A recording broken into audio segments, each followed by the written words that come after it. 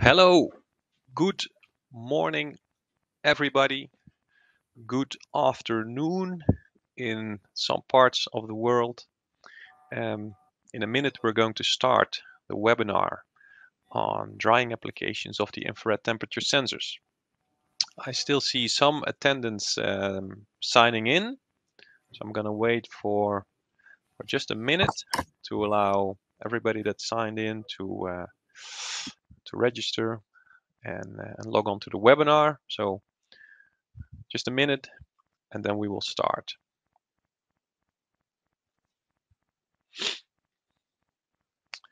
It's nice to see people from various countries, various parts of the world joining.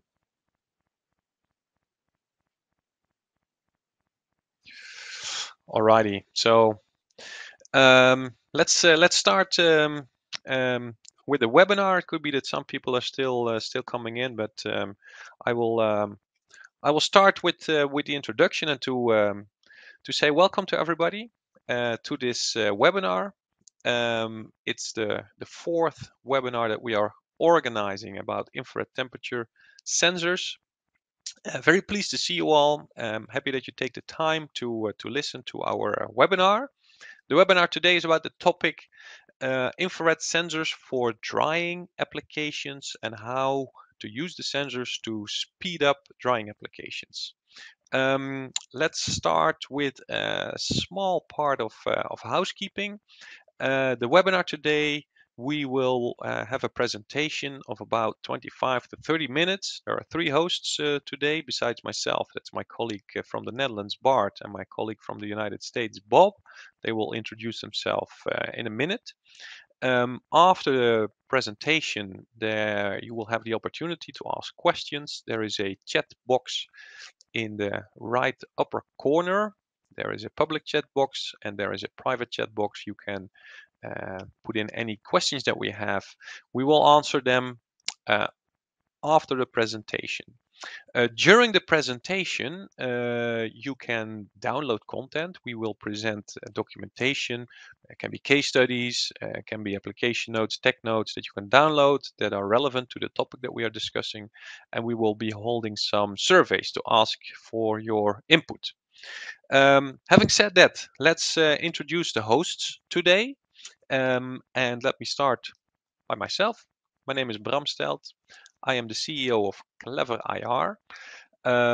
We used to be known as Exergen Global, but as of November 1st last year, we changed to Clever IR. We are fully focused on supplying solutions for infrared monitoring challenges. It's all non-contact infrared sensors in various industries. I have more than 10 years experience in the infrared sensor market. My background is in biomedical engineering, so I have quite a few customers in the medical field, but also in printing, drying, curing applications. I have gained quite a knowledge over the last years. I'd like to give the word to my colleague Bart. Bart, please introduce yourself. Hi, my name is Bart. Good morning. And I am the director large accounts and already more than 25 years active with Exergen and the infrared sensors. So I have an electrical engineering background and looking after the big OEM customers worldwide. Thanks, Bart. Okay. Bob, yeah. Please introduce yourself. Thank you, Bart and Bram. I'm Bob Harris. I'm the sales and marketing manager here at corporate at Exergen in Watertown, Massachusetts. Been working for Exergen for 25 years now. Been working with Bart and his colleagues from Exergen Global to Clever IR over the years and gained a lot of experience learning about applications. I was actually hired as an applications engineer back in the 90s. I have a degree in electrical engineering. Minored in microelectronics and electro-optics, and been studying electro-optics and semiconductors for all these years and putting this education to use and helping Exergen sell IRTCs. And thank you all for attending. Thanks, Bob. So what will we be discussing today? First, we will go over some drying applications. What is it that needs to be dried, and why is temperature relevant in that? Um, how can you use infrared sensors to do that, and why the IRTC in particular? We will go more in depth about the theory behind drying and the drying processes. Bart will present 2 case studies from the field, actual customers that use our sensors in the field. And then Bob will take over and explain how the information from the infrared temperature sensors can be used to speed up drying processes. We'll conclude with some tips and tricks, and then we will go into the question and answer session. So to start, what needs to be dried? There are many industries, processes, and markets where drying is a very relevant part of a process. To name a few, in the printing business, where ink is applied to the paper and it needs to be dried. Coating and painting of various products. You see here an example of a car that has a fresh layer of coat on it, and it's dried with infrared lamps. Textile, so all types of clothing that are colored or printed that need to be dried, but also in electronics industries where components are bonded in a way to the PCB, or the PCB is coated. Everything needs to be dried. Applications in wood, a small piece of wood that need to be dried. Food industry, where the moisture content of food needs to be monitored and controlled, and also in the tobacco, where leaves have to be completely dry before they can be used in cigarettes or cigars. I'd also like to point out what the difference is between drying and curing. Drying is a process where water is evaporated from a solution. And this is done most of the times with infrared lamps or hot air. Printing is a very good application where you have water soluble inks. So the ink, the color particles are solved in a water solution, and after it's applied to the paper, the water needs to be removed, and then you are left with a good printed surface. So that is drying. Curing, on the other hand, is a process that relies on chemical processes where you have resins or epoxies or certain fluid materials that harden out, that cure when it's illuminated by UV light. In printing processes, you see this when inks are applied mostly to plastics or other substrates than paper, because on plastic water doesn't stick. But we also see it on other applications, and one of them is in repairing sewage pipes. So if you want to know more about that, download the case study that is presented now. This explains how curing plays a big part in repairing damaged sewage pipes. A survey now, just to get an idea of your interest.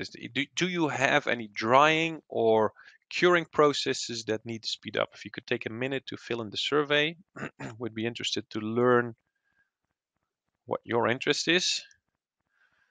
I don't see, I only see a few answers yet, so please give us some feedback. See here that you're interested in drying, both. Okay, that's good. That's good to know. It's good to get some feedback from our audience to see where the interest is. Okay, I see drying, curing, and both. Okay, thanks for the response. There will be a few more surveys later on. Moving forward, why is it important to measure temperature? There are 2 main reasons, and the reasons are speed and quality. In many printing or production processes, drying is the speed limiting step. So if you would be able to increase the drying or the curing speed, you can speed up the total process speed and increase the output. And you can monitor these drying processes by measuring the temperature. And it's mostly the part of Bob that will explain how you can speed up these processes. But also, if you speed up the processes, you don't want to lose quality. So to keep the quality steady or even increase the quality is also something that you can do by measuring temperature. If you dry or cure too short of a time, it affects the quality, but also if you dry too long, if you apply too much heat or illuminate too long with UV lights, it affects the quality. So timing is essential here. And that is why temperature is relevant to measure. Well, why use an IR sensor then? Well, there's a very simple question to that. It's practically impossible to use contact sensors for this. All these processes are dynamic processes with conveyor belts or paper running at high speeds. So it's totally impossible to put a contact sensor on the target there. So you need to do it without making contact from a distance. And the IRTC sensors, in particular, the Exergen sensor line, are very suitable for this because they are unpowered. They don't drift. It means they remain stable, reliable, and accurate throughout the lifetime. They have ambient temperature compensation, so any changes in ambient temperature in the system will be compensated for. The repeatability and interchangeability are top notch, and this is really essential in these industries. And we have models available with built-in air purge to cool and to clean the sensor. And in applications with elevated ambient temperatures, it's relevant to cool the sensor, not to damage it. And also in many printing applications, you see that it's quite a dusty environment with ink particles, paper particles that can contaminate the lens of the sensor and affect reading. So it's important to keep it clean with an air purge. I'd like to give the word now to my colleague Bart, who will go in detail in some tech notes, some technical details and case studies. Bart. Okay, thank you very much, Bram. And did you know that the overall digital printing market is growing somewhere between 10 and 15%? That's huge. And with this constant expansion and customizing on-demand production and a fast increasing demand for outstanding applications, the next generation printing platforms are the technology to be leveraged in order to embrace this growth trend. Yeah? And to deliver this cutting-edge digital printing solutions, Clever IR with Exergen specializes in designing, developing, and manufacturing non-contact infrared temperature sensors. And over time, Clever IR with Exergen became a global level standing leading solution provider to the printing industry with our infrared temperature sensors. Okay, next slide. So what you see here is an infrared sensor, and it is looking at a dynamic process, and it can be paper, plastic, textile. But as it is a dynamic process, how do you measure the temperature of the surface? And the only way that you can do that is you have to use an infrared temperature sensor. That's what you do. So if you would like to know more about this, you can click download the tech note and just click on it and you can download it. So next slide, please. So also in these web applications, what we find out, and that is what we are bringing in also, is if you put in multiple sensors, yeah, on several points, because if you're putting on ink, it will be wet. And if you're going to dry it, if you're going to heat it, there will be an evaporation.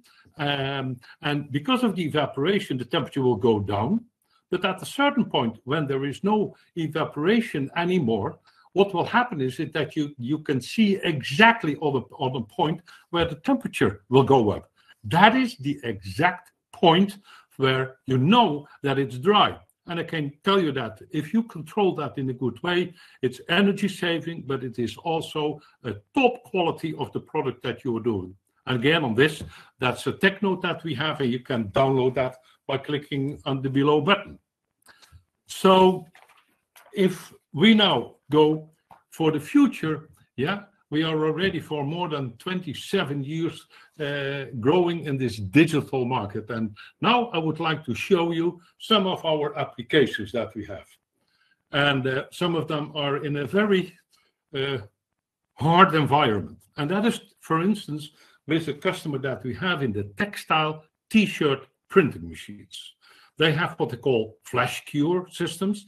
in which can have that to 36 kilowatts of infrared lamps to dry it. So here you can see that the t-shirt is coming at quite a speed, a couple of seconds. So now I want to show you something, because if you're looking in this picture, yeah, in the middle of the lamps, the infrared sensor is, because we need to see exactly what the t-shirt, how much heat it is absorbing, because then we know at a certain point, okay, at what point that we can say, okay, stop, and then it can go to the next level, because then we can put the next level onto that. So if you look on that, that is exactly where the sensor is mounted, but the environment, it's enormous, because we are looking at temperatures around the sensor of 300 to 400 degrees Celsius. That's a lot. And what we are delivering is also, we call it Sensoranics. It's a mechanical and the sensor solution that we are combining, and that we have been able to solve this, that it will work perfectly under these conditions. So now we go further and see on the t-shirts that are coming, because sometimes they have, and it's a carousel, yeah, and then you can see each layer, the ink is put on it, and then the other layer needs to be dried. And the thing is quality and speed. That is what we are having with this quite unique application. And we sell this really all over the world to customers who are building these kinds of machines. Okay, now let's look at another one, and that's the HP digital printers. HP is already for many, many years, we are a strategic partner for HP. And in these machines, a lot of sensors are built in. And the sensors are used to get the top quality that they need and the speed that they need also. The snake that you see, it's a Viper. And the Viper, it's a signal that we use because it has two small sensors in its head, and it's looking, and it can see infrared, it can see heat. So on multiple points, the IR sensors are mounted in these machines to optimize the quality and to optimize the speed. Look at the speed that these digital printing machines of HP are doing, and it is absolutely at a high speed. So looking here, that is, and you can download that application note, and we have put in that because the HP has a huge part of the market in the magazines and the high glossy magazines. And I can tell you one thing is they all need 100% quality. It needs to be perfect. Yeah, and that is where our sensors are absolutely doing a big job. And it's not only HP. I think we have about 85% of the world market in the paper printing and digital printing. So next slide. So we would like also a little survey. So if you click in below, you can fill in this survey, because we really would like to know if you already are using infrared temperature sensors.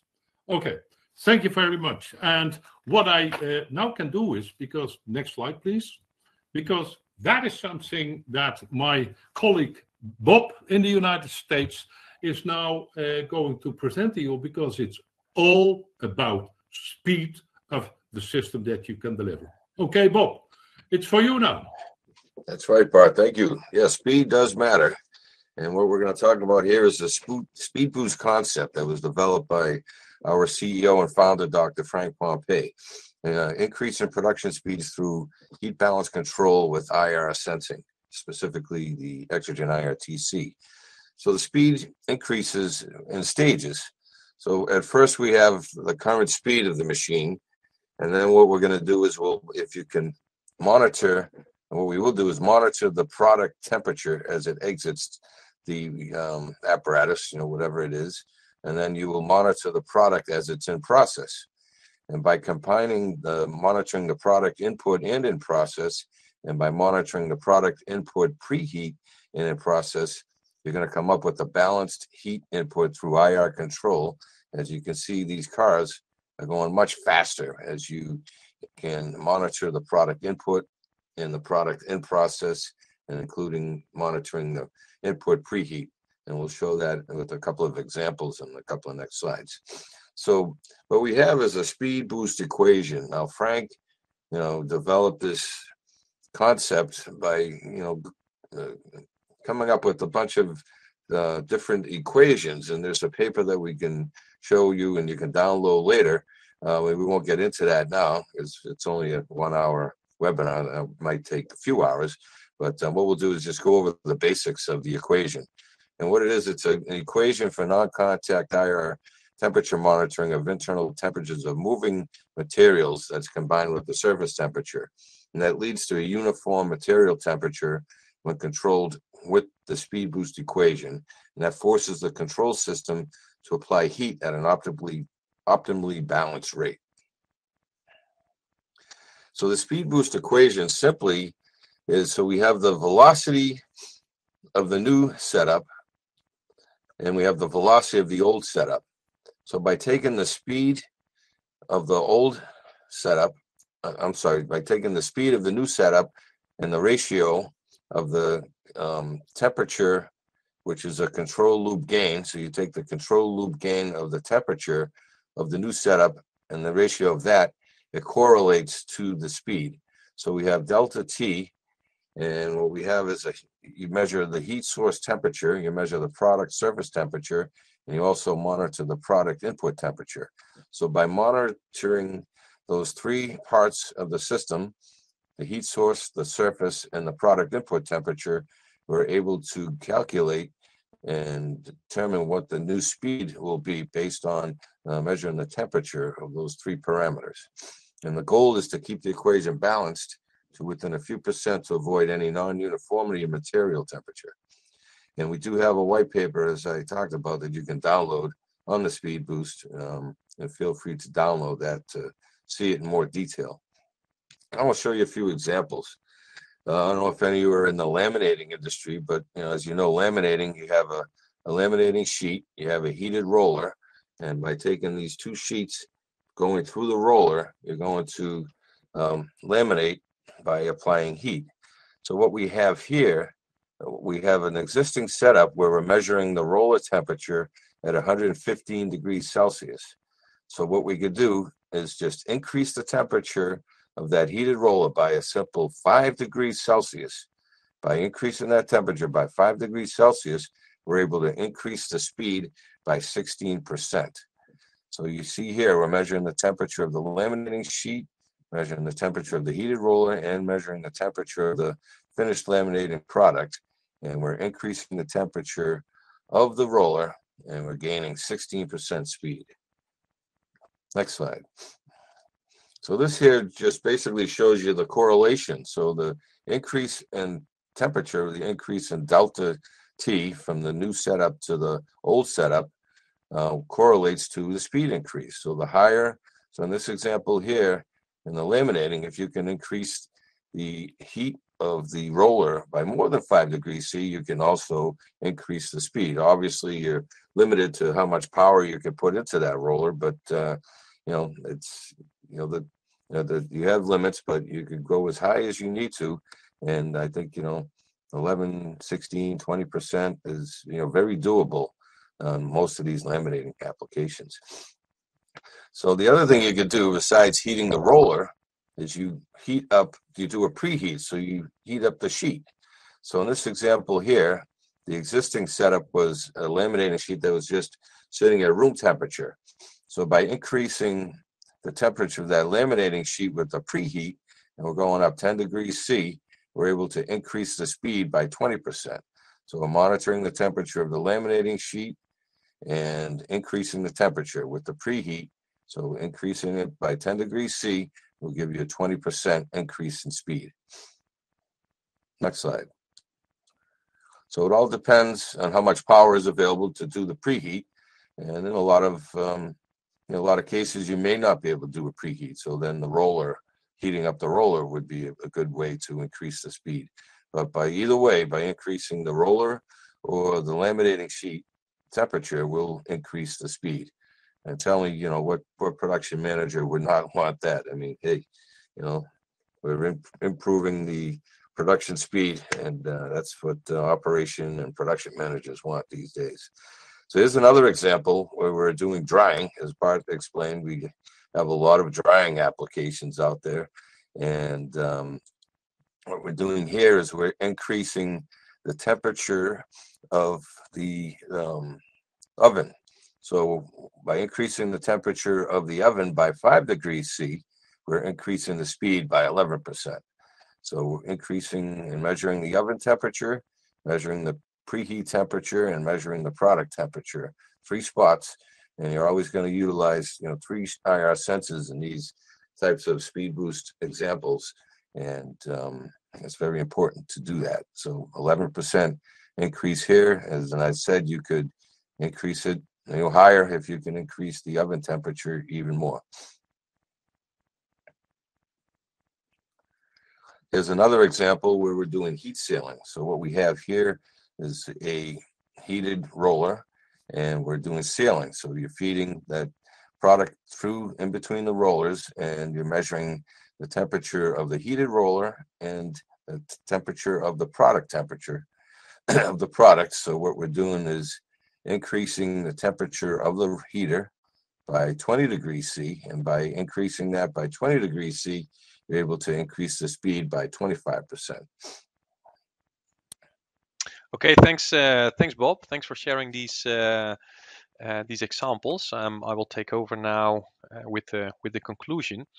So what you have seen is basically, let's call it a simplified version of the quite elaborate speed boost equations in the white paper. You can see how these are derived, but I think the message is that you can achieve significant speed increases with relatively small temperature changes at certain critical points in your process. And in a process, in a machine, you might think I'm already running it at maximum speed. But we've demonstrated that a few degrees temperature change, either as a preheat or in a roller in an oven, can lead to 10, 15, sometimes 20% speed increases. So you can really have more output and a higher quality with these machines if you manage to monitor and control the temperature in a correct way. And in order to do that, you really need to have good insight at what is the temperature at these critical points in the process. And you need sensors that are accurate and reliable and will function and operate very consistently under various environmental conditions and give you the right information. Because again, a few degrees temperature difference can have significant results for your speed. So our IRTC and AutoSmart IRTC line are ideally suited to do this because of their reliability, repeatability, interchangeability. As Bart explained, we also do customized solutions. We call it the Sensorenics approach, where we combine our IR sensor technology with mechanical add-ons to deal with difficult or challenging environmental conditions. You can find more information on that on our website. But this is what we wanted to tell you with this in this webinar. We almost go to the question and answer session, but before that, I would like to ask you one more question, to ask you if you are confronted with thermal management challenges in drying or curing processes that you are seeking our help or a good solution to solve. If you can give us that information, and then if you are, then of course after this webinar we will contact you and see how we can help out in that. So I'm seeing not all attendees are responding, so please take some time to respond. Okay, I see a few are indeed struggling with some thermal management challenges. Thanks for the feedback. Now, before we go and answer your questions, a few tips and tricks when you want to use sensors in the field, when you want to use starting them in drying applications. you have to consider the field of view of the sensor. So every sensor has a certain field of view, a certain measurement angle, and the sensor will measure the average temperature of whatever is in its field of view. So you have to make sure that the target that you want to measure is completely filling the field of view of the sensor. Now, we always recommend for the best and most accurate and reliable results to get as close to the target as possible. But sometimes it's not possible to get close because of overheating of the sensor if it gets too close to a very warm heat source. Or maybe if it's a dynamic process that doesn't allow a sensor to be placed very close to the target. Also make sure that the sensor is not directly looking at IR lamps or UV lamps that will significantly affect your readings. As mentioned before, air purge and cleaning is always a good thing to do to keep the sensor cool and clean. If you have high speed processes, you need a high speed sensor with a very short response time. The Exergen product line starts at sensors with 50 milliseconds response time.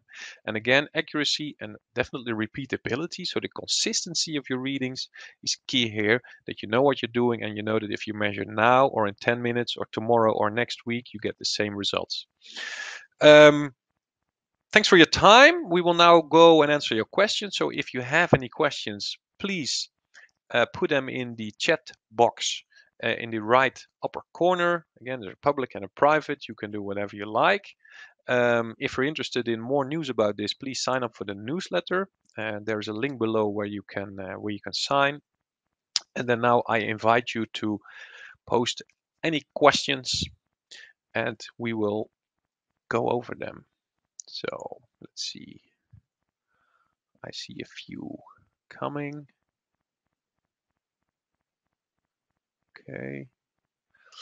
Let's just go over the ones that I have. Yeah, I don't know if you can see this, so I'll just post the question. The question is, how does ambient temperature affect measurement accuracy? I'll ask my colleague Bob to answer this one. Bob, can you answer this one? Sure. So the IRTCs were designed with the built-in ambient temperature compensation. So if the ambient temperature changes, the sensor will compensate for itself. So it's all built in. It's a TempGo. It's an ambient temperature compensation circuit, and there's a built-in thermistor in the body of the sensor that measures the body temperature. So when that changes, it automatically adjusts so that the millivolt signal coming out does not change significantly. It will change slightly, but it still will hold the 2% accuracy that the sensor is designed to hold with changes in ambient temperature. And also the sensors do have, a lot of them do have built-in air purge, and it is very wise to use the air purge to keep it at a stable ambient as much as possible so that you really get precision in the measurement. But the sensor does have built-in ambient temperature compensation as well, where others in the field, other competitors, do not have that, as you may know, and they also are, powered sensors as well. Thanks, Bob. Thanks for. I hope that answers your question. A few more questions. What are the limitations of this method? Well, obviously, it's not possible just to keep increasing the speed at the temperature at every point and then increase the speed, because there are definitely limitations. There are limitations, of course, in what the type of material that you're working with. In case of lamination, you work with a foil or a plastic that has a maximum upper temperature that you can heat it to before it starts to melt, or it loses the properties that you are looking at. In terms of ink or paper, it's the same. Obviously, there are limits to how high you can warm up the temperature of the paper or the ink. So absolutely, there are limits there, and you can also use IR sensors to set up that limit as a kind of an alarm, or to make sure it doesn't go over the threshold. But what I hope we made clear here is that probably most of you, most of some of the listeners today are distributors that I know are working with other companies in the field. So some of your customers already have machines that they are definitely trying to run at the maximum speed, but it's the small changes in temperature, in preheat or oven or roller or IR lamp temperature that can make a significant difference. So they might think they're running at the limit, but they're not. And this can still result in 10, 15, or even 20% speed increases. And one of the case studies that you could download today actually explains how a customer in the field used exactly this technology with a preheat, and they reached a 15% speed increase. Let's see, I have another question here. Maybe that's a good one also for Bob. The question is, I work in a different market. Do you have experience with speed boosts in different markets like automotive or medical? Yeah, I mean we're in medical diagnostic, measuring fluid temperature. We measure skin temperature.